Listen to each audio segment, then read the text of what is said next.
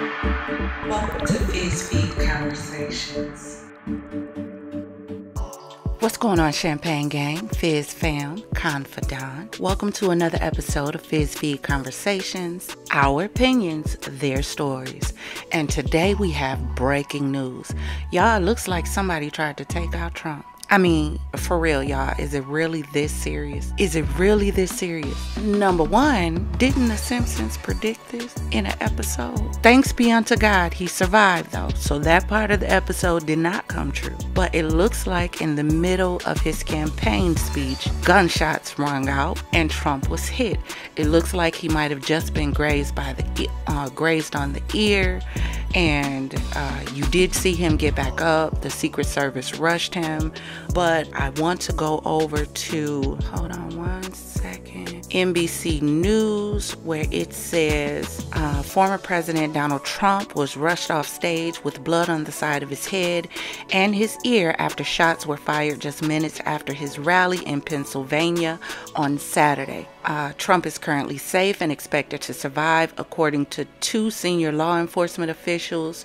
One spectator is deceased, a second is in serious condition, according to the Butler County District Attorney. The shooter is deceased, NBC confirmed.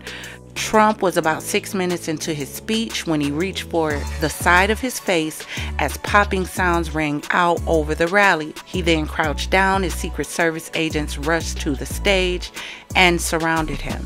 He was quickly escorted into a vehicle, walking off the stage with agents on his side. Trump pumped his fist in the air as he was escorted off the stage. The crowd cheered as the former president raised his arms. Reporters on the scene saw smoke and heard what they initially thought were fireworks before everyone ducked and law enforcement circled Trump. Screams from the audience could be heard. A doctor attending the event told NBC News that he saw a man suffer a gunshot wound to the head and helped carry him from the site of the rally. Speaking in a parking lot near the event, a mother and son who were attending the rally told NBC News they saw people in the crowd who were injured and carried away. People remained at the scene for 10 to 15 minutes after Trump was taken away, after which they were then told it was an active crime scene and all attendees were escorted out. 3 senior law enforcement officials said they are looking into whether 2 other individuals in the crowd were shot at the rally. The threat has been contained, according to the official. Now, at the top of the article, it does say the former president is expected to survive. 2 law enforcement officials said the shooter and 1 spectator from the rally are deceased and another spectator is in serious condition. So y'all listen, whether you like Trump or not, no one's life should be in jeopardy because you don't like them. Come on now, y'all, we need to grow up. This has nothing to do with Democratic. This has nothing to do with Republican. This has to do with life. No one's life deserves to be in jeopardy because you do not agree with their stance or who they are at all. This was immature. This was disgraceful. This was sick because other individuals always end up hurting this in situations like this. You have a spectator who is just there at the rally who is unalive. You have another spectator who is fighting for their life. And you have this man who has been hit. But for what? Now, I'm highly a conspiracy, so we can look at this one of 2 ways, right? Y'all excuse my phone, it's gonna keep going on. I gotta keep it on. But we can look at this one of 2 ways. One, we can look at this as this is possibly a Democrat who has a problem with the fact that they think that Trump could potentially beat Biden. And they feel like the only way to stop him from beating Biden is to take him out, literally. But then you can also look at this on the flip side, which is the conspiracy side of things. And this is a Republican who did this to ensure a Trump win by making you think it was a Democrat. And if you don't think it's possible, what about this article right here with the man from Arizona who was going to go on a mass shooting spree of African Americans to start a race war to guarantee the presidency for Trump? Come on now, y'all. Is this what we've come to as a country? But I told y'all in another video, in another one of my Trump Watch 2024 videos, that we were going to be in for a ride. Trump has already said if he does not win, there's going to be a bloodbath. What makes you think there isn't the potentiality for one to happen before he gets in office? What makes you think someone wouldn't want to create one in order to ensure he gets in office? Because right now, he looks like the martyr. He looks like the victim. And instead of everyone stepping back and putting on their Criminal Minds uniform, putting on their First 48 uniform, putting on that Investigation Discovery uniform, and trying to think their way through it, they're automatically going to think Democrat. So guess what? The far left-wing Republicans are going to be ready for blood for this. Where are we going as a country? That's what I want to know. Except to hell if we don't change this behavior. Y'all, come on now. Somehow I thought that 2020 would be the worst of what we've seen after dealing with the pandemic. But 2021 got worse. 2022 got even worse. 2023 went to hell. And 2024, goodness, what are we doing? At this point, I just want to win the lottery and have the money to buy an island. I'm going to name it Champagne City. And the only people that's going to be invited to the Champagne City are going to be my Champagne gang, my FizzFam, and my Confidante. All the rest of y'all can go to hell, because no, this is not okay. You can't leave out the house. You can't go to a rally. You can't support a president.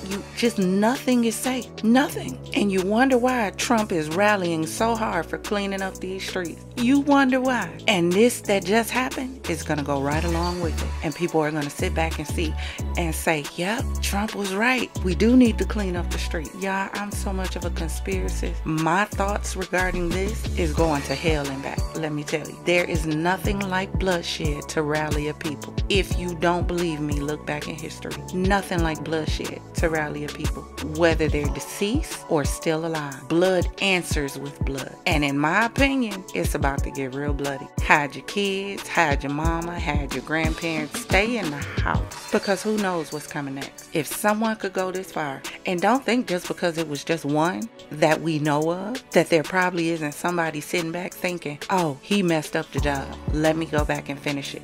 Y'all, this is why I don't trust nobody but God right now, because his people down here cutting up.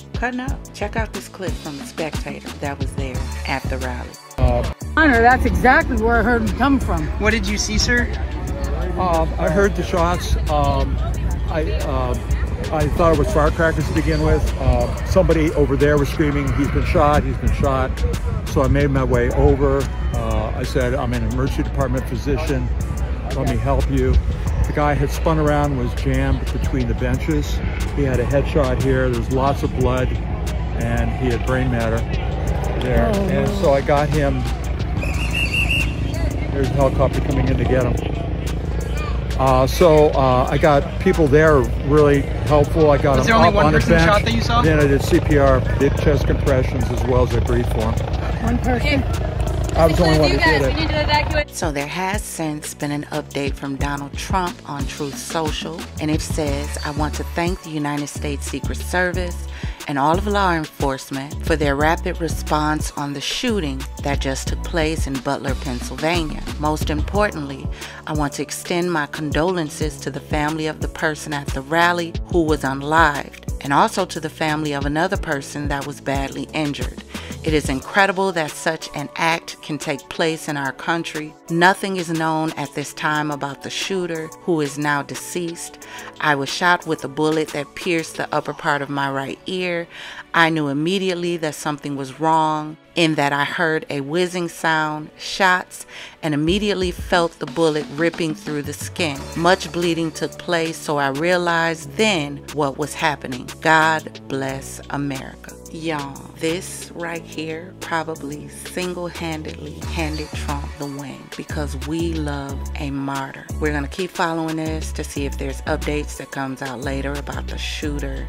So please stay tuned. Drop in the comments and let me know what you think about this. Do you think this was someone from the Democratic Party upset about Trump running and a potential win? Do you think this was a false flag situation that's trying to get us to pay attention to one thing while something else is going on? Or do you think this is someone from the Republican Party trying to make us think it was a Democrat to ensure a Trump win? Let me know what you think. Hit that like and subscribe button, notification bell, so you'll be notified when we jump into whichever sector we jump into for another show. All I'm going to say to conclude this is we need to get it together. I'm just not understanding why we still have so much hate, so much venom, so much vile animosity in the world. I don't understand. I don't have to agree with what you do to respect you. You don't have to agree with what I do or say to respect me. But we should all be respected. And I think that's what we're missing. As a people, as a nation, as a country, we have lost all sense of damn respect